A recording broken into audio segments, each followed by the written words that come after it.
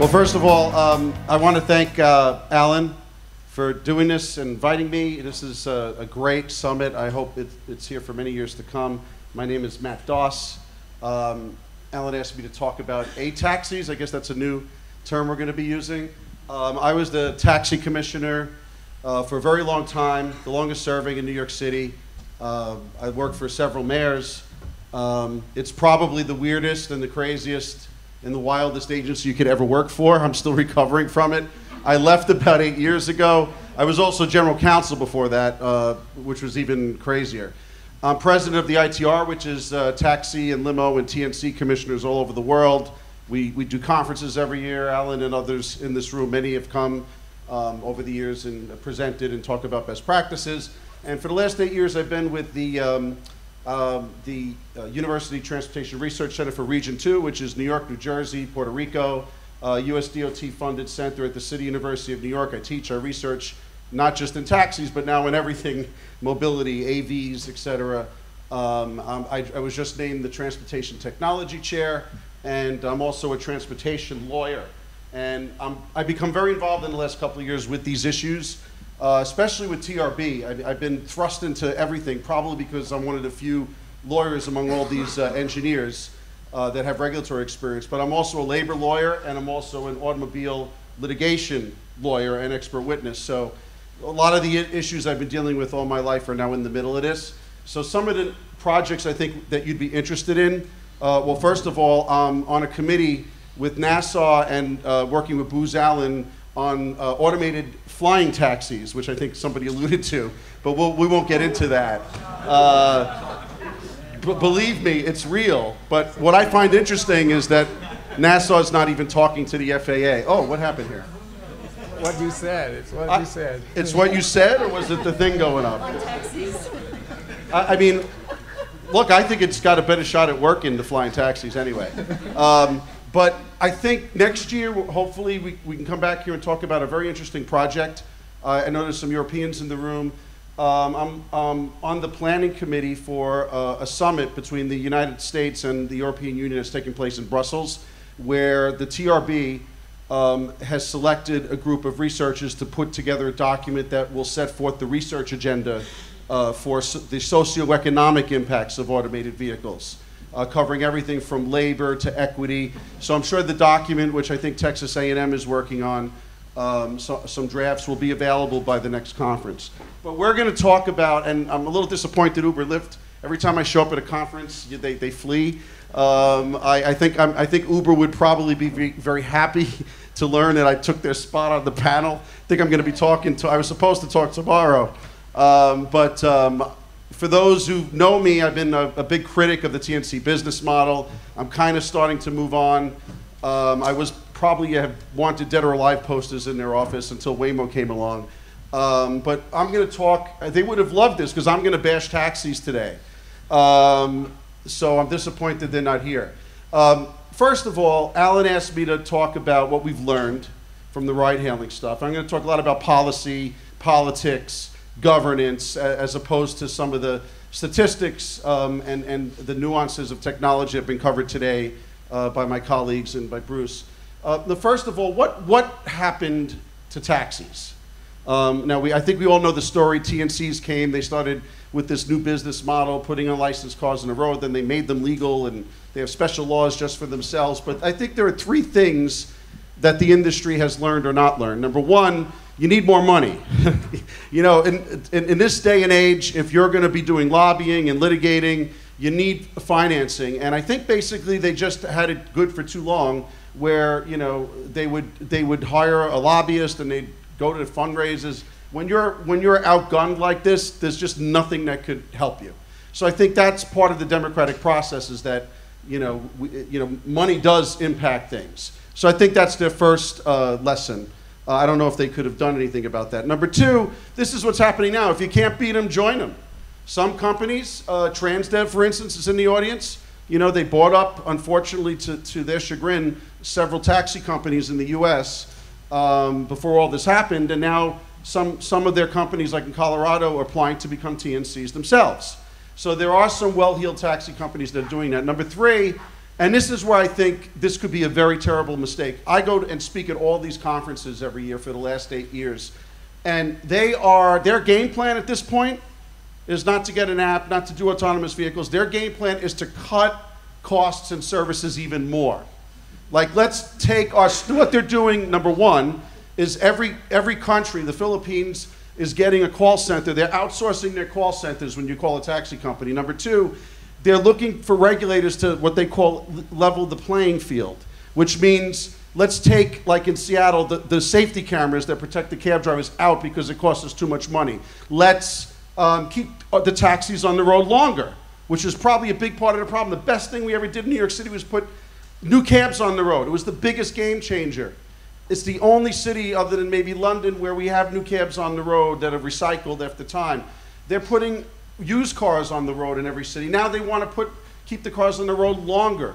It's actually playing right into Uber and Lyft's hand. And there are some other things they're doing. They have the TLPA, which is the trade group that represents taxis and limos nationally and internationally. They do have a fleet forward program to provide taxi industry owners with support on how to do things better. But, and now they're finally, after 5 years, looking to come up with an app. I think the problem was it's a little too late, number one. Number two, the cab industry doesn't work well together. They're like the Hat Rocks and the McCoys.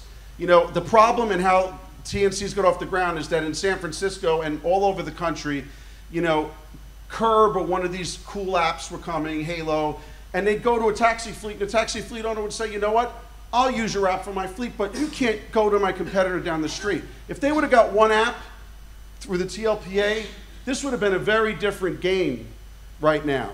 I don't know if the TNCs would have gotten off the ground the same level that they did. There are some things going on with platforms. There are 2 reports I did for the city of Montreal and Mississauga in Canada. We looked at all the TNC regs and we looked at different options for what we call a universal app.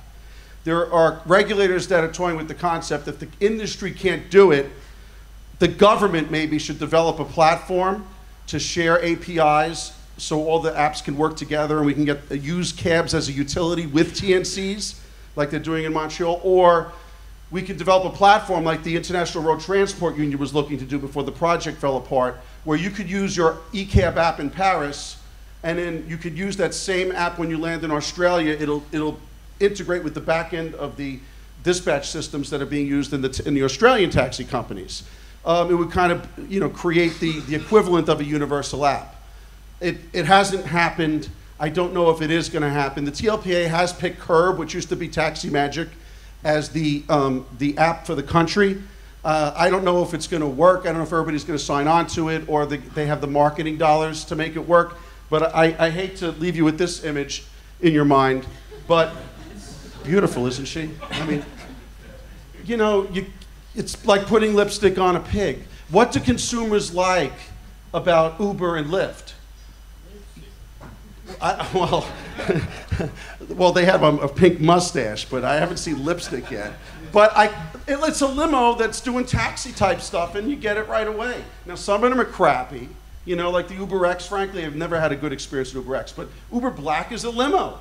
I mean, what's not to like about that? And people are willing to pay more. It's a marketing phenomenon, but look, the taxi industry's got to change its game. Flywheel, they painted their cars red. They have an app that matches. They bought a fleet. It could have worked. You know, newer cars, too little, too late. They need to change and do something dramatic. Maybe automated taxis. You know, maybe put new cars on the road. That's what they need to do. They're going, in my opinion, in the wrong direction. I tried to talk to them, but you've seen the movie Groundhog Day? You know what I'm talking about? Okay, so Bruce used to work at TLC too. The same issues for the last couple of decades. You wake up at TLC and taxis, the same problems are there. Maybe we solve a few of them, but it's the same stuff over and over again. You could go look in the paper in the 1940s, the 1970s. It's the same issues we deal with. What I'd like to do, I don't have the answers to this. I just wanted to drop some bombs here and talk about, like, peel the automated vehicle onion. What does this mean if we get automated taxis or TNCs? What happens to these issues that we've been dealing with? Do they go away? Do they get better? You know, we're talking about like equity, we're talking about underserved communities, accessibility, seniors could get around. When you really start digging down and asking these questions, and I don't know the answers to them, I'm just gonna raise them. These are the issues that we've been dealing with for years. Illegal refusals, you know, people wanting to go to certain neighborhoods. Like I live in Brooklyn, I can't get a cab to go to Brooklyn, and there's racial-based refusals sometimes. You have unlicensed operation and illegal street hails. You have passengers being overcharged by drivers. You have pedestrian, you have crashes. You have robberies happening inside the cabs. You have customer service and courtesy issues. Vehicle aesthetics, taxi fares, their affordability, underserved communities, accessibility, environment. Well, let's go through them one by one, real quickly. And I thought this would be a great exercise to look at what would change at level 3, where there's a driver in the car, but the car is automated and ostensibly safer. And what would happen at level 4 and 5 when you take the driver out if you had automated taxis on the streets of New York or elsewhere? Refusals. I mean, everybody remembers the Danny Glover incident, you know, when he starred in a movie about a year after, but he made a big stink about not being able to get a cab. It's a real serious issue. It happens usually when times are tough, where when refusals don't happen as often, in my opinion. But level 3 is probably not going to change that. At levels 4 and 5, there's not going to be a driver to refuse your service, so we have more equality. Illegal operations, you know, I think nothing's probably going to change. If you have drivers behind the wheelchair, an automated taxi, you're still going to get people that are looking to masquerade as taxis without licenses. But at levels 4 and 5, it really depends on whether there's coverage. Look, if these vehicles are not available in all parts of the city, you're still going to see, as long as people are still allowed to drive cars at some point, you're going to see illegal operations. And I question whether there will even be a hail for a taxi. You know, you're going to have to do a hail with a device. So maybe with all the discussion about whether connected vehicle policies that were talked about at DOT are going to continue in light of AVs, probably maybe vehicle to vehicle won't because it's being subsumed with the technology, but I can still see vehicle to infrastructure or vehicle to passenger or vehicle to pedestrian. You know, that the phone will just be will be able to see where the pedestrians and passengers are so that crashes could be avoided, but also that you could actually hail the cab through that type of service. Overcharging passengers. You know, cab drivers will go through extraordinary methods and means to overcharge customers. I don't know how many people we've arrested. I used to catch them years ago splicing the wires from the meter to the car, where they put these elaborate devices with reed switches in the door panels with magnets so that when the customers in the back seat looking and sleeping, that they're making the meter go forward. Well, look, that problem may not go away with items 4 and 5. When you get to level 4 and 5, there's no driver. You could probably, you know, overcharge customers. You know, sneaky medallion owners could do it remotely, potentially. You know, look, there's probably more of a chance that you could have more overcharging of passengers. Now, the safety issue, crashes. You know, maybe we'll have less crashes at level 3, right? You know, it may be safer depending on whether you're mixing with other vehicles. But at levels 4 and 5, I think there is definitely going to be some safety enhancements. We get close to Division 0. Incidents, a big issue for TNCs, especially Uber, you know, is this insistence that they want to use these, what I think are inferior background checks. Now, it's a big controversy now. There's always been crime and still is, you know, by passengers against cab drivers and also by drivers against passengers. I don't think anything's going to change at level 3, but at level 4 and 5, there's no more drivers. However, I think we were discussing this the other day, Alan. You know, there's nobody supervising that car. All sorts of stuff can go down. You know, you could have prostitution taking place. You could have somebody forcing somebody at gunpoint to get into the back of the vehicle. I mean, maybe we can outfit them with cameras, but these are things we need to think about when you're dealing with stuff on the street, which is what we do when we're in the regulatory world. Customer service. You know, has anybody ever had an experience with a nasty cab driver? All right. Nasty TNC driver? Oh, less. Okay. Maybe they'll get better at level 3 because they'll be just sitting there and like, you know, at the control panel and they'll engage in conversation.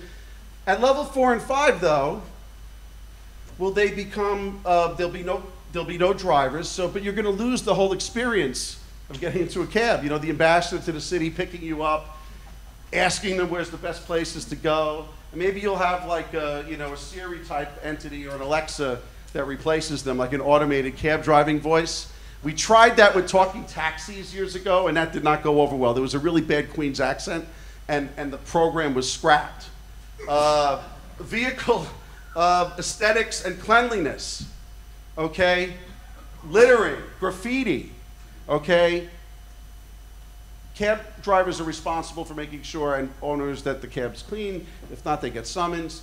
There's nobody watching the shop. What's going to happen in the back of the cab? I'm sure they'll clean it up at the end of the shift, but who wants to sit on a sticky seat? Taxi fares, will they go up, down? There should be some premium decrease, I would hope, at a level 3 environment, right?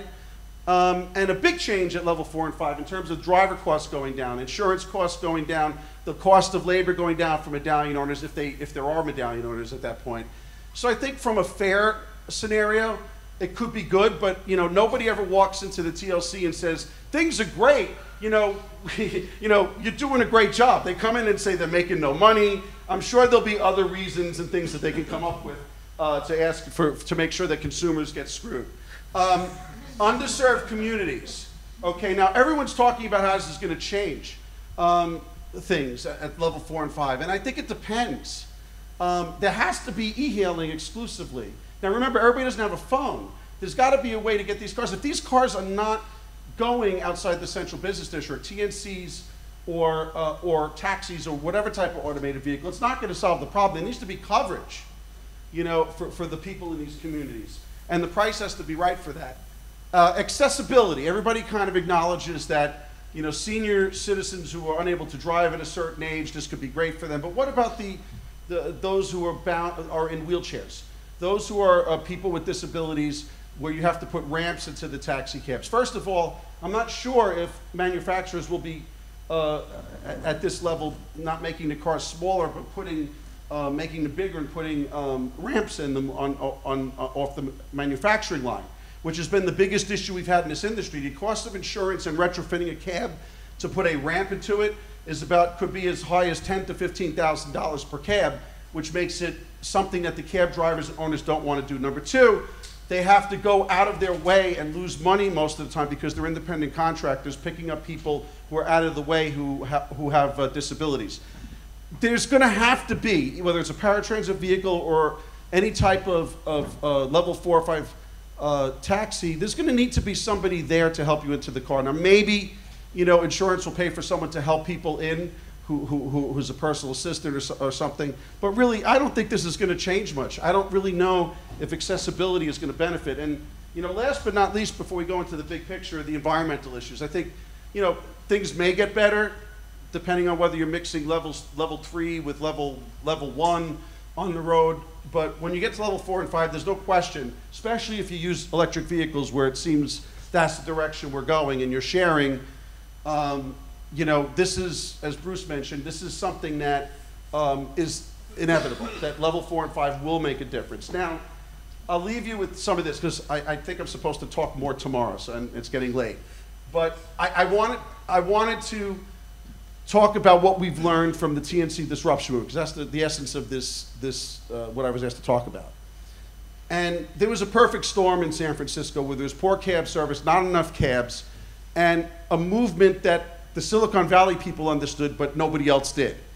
And that was that you have millennial marketing, you have a lot of people making a lot of money who can afford to go places, and they couldn't get a cab, and you had this little device, which they loved, and they all play with, and the whole thing kind of made sense. And you had a regulatory fragmentation with 10,000 different agencies, PUCs, TLCs, police departments, and they figured out loopholes in how to operate. But this was a movement that was more marketing than anything else. It wasn't just about technology, and it was ingenious. And that's kind of what led to what we had there. Now there's another perfect storm that's that's brewing. Here we go. Did I step on something? Okay, the curtain's going up and then it's going down. At least we don't have the hook yet. It's coming. All right. So let me finish up. Congestion has. This is why the stage, I think, is set for automated vehicles. You know, people saying, "Oh, well, look, when you work in government for 20 plus years, you got more than one agency involved.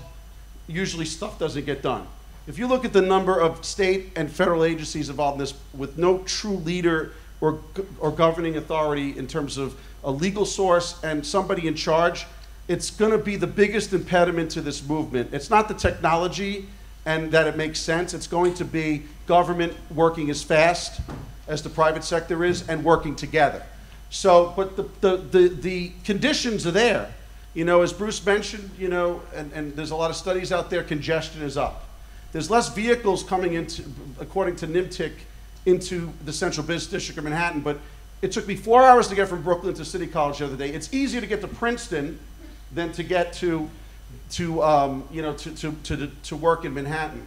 Number two, urban populations are growing, more people are moving to cities, people are living longer, traffic fatalities are here, and we're not towards vision zero. There's a lack of multimodal integration, and you have Generation Zers on the way who are even more tech savvy than millennials. Now there's a famous movie, Follow the Money. Does anybody know what that movie is? All the President's Men. Usually people blurt out Deep Throat, and I'm like, Follow the Money. Every app partner has an automotive, a manufacturing partner at the dance. And just follow the money. This is from Bloomberg, by the way. These are the relations between the tech companies, the automakers, and the app companies. The whole world is coalescing, they're hedging their bets. They're all in bed with one another. And why? Because we're not going to have, when we get to level 4 and 5, we are not, in my opinion, going to have taxis, Ubers, car-to-go. We're not going to have Avis and Hertz and Enterprise, because when you take the driver out of the vehicle, and when Ford and GM and all these companies realize that you can make more money by just renting your car out instead of selling it, big tech like Google and the automakers are going to be the ones that create mobility companies, which is already happening, and they're going to either be selling their cars to cities, they're going to be doing things that we probably can't even think of right now, but it's going to be different. So there may not be a taxi or a TNC system, and tomorrow we'll talk about this, but you know, really drilling down tomorrow, hopefully we'll talk more about how government and industry can implement this stuff. So thank you. I have an interesting article called Look Ma, No Hands, which was just published in the Transportation Lawyers Association Journal. If you want it, it kind of talks about my theories that I just discussed, and thank you very much.